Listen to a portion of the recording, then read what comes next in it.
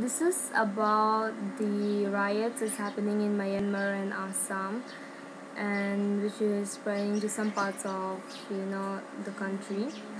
And I was just blogging about what exactly happened there, and then after going through it, I realized that I am nobody to judge what is right and what is wrong, and I'm no one to tell about this issue because it is really sensitive and um, so, but one thing I can say for sure is that it was very wrong of that man to kill somebody. That true, but we're not really, sure whether it's based on religion. So that is our mistake. Like sometimes we always think that it's always about the, maybe the religious belief. Maybe it's because of the religion that people are being killed. So we do not know exactly what the facts are, and.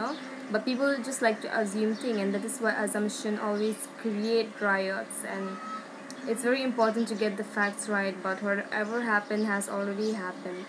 And all I would like to say now is that as Indians, we should all stand together, and there is always unity in diversity.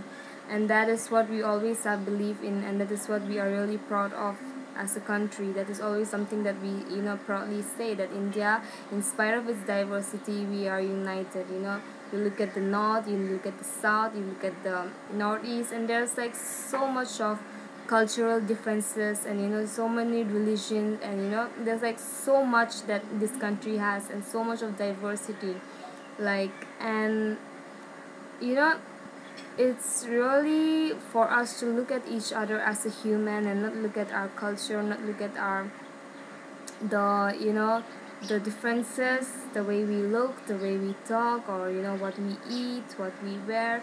And it's important for everyone to look at each other as a human, because we have to find our humanity, and unless we find that, there won't be unity and there won't be peace. And everyone deserves to live a happy life, everyone deserves to live life without fear.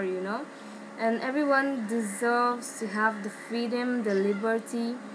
And even with this entire thing with the Assam, and looking at all the other countries in the world which are facing such kind of unrest, I think that as human, it is important for us just to be human, you know just to know that this person is alive, this person is living, has feeling, has senses, just like me, and wants to be you know free, and wants to be peaceful, and just want to live the life. And I think that way we will ignore a lot of fight that is happening. And but this is just like one part that I would like to say. And I don't know, maybe depending on my mood, I will see whether to upload the other blog that I did just like 5 minutes or not. But yeah, that is just something that I would like to share on my part regarding all this that's happening. And then it's also for the Northeast people not to be scared, because the government is trying their level best to help, and even the government has set up helplines, which is really nice, so that people can be fine and be safe, and not be scared.